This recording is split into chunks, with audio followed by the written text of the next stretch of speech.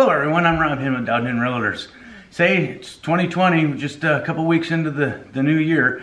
Wanted to go over a couple things with you and some sales that had happened last year and even the previous year.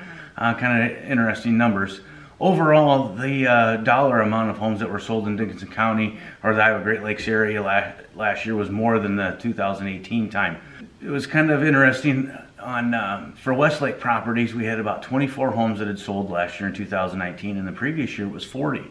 And Eastlake this year was quite a bit higher than the previous year. Eastlake properties in 2019 were 57 of those properties that sold.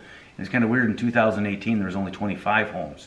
So those numbers, even though they were high on Eastlake this year and low on West, those numbers kind of turned around and reversed. Big Spirit properties that are on the lake up there, not too big of a change there, maybe 6 new ones this year over the 2018 year. In 2019 it was, I should say it was 33 homes sold on Big Spirit in 2019, and in 2018 there was 27 homes that sold on Big Spirit. The town properties, that's another kind of an interesting number. Those numbers were down this year compared to the previous year. I should say 2019 they were down. There was only like 108 homes that had sold in the town of Spirit Lake. In the previous year there was 129 for 2018. The city of Arnolds Park and Okoboji, not a lot of town properties come up for sale there. Those, when they do come up, they usually sell fairly quick because of the location and proximity of all the activities. But they were pretty much the same. 2018 was 25, 2019 was 26. These numbers that I'm giving you are from our MLS, the Lakes Multiple Listing Service.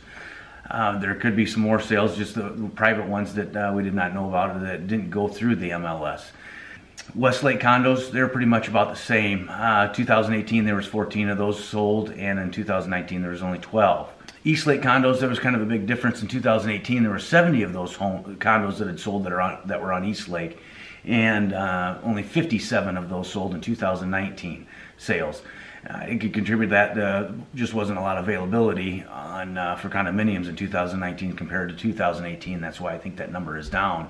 We'll see that increase this year. I know that there's a couple other condominium complexes that are going to be going up, and they'll get some pre-sales on those also. And I think they have a little bit of carryover, not much, from 2019 that when they started to sell those till now, and I know they're working on getting those sold now.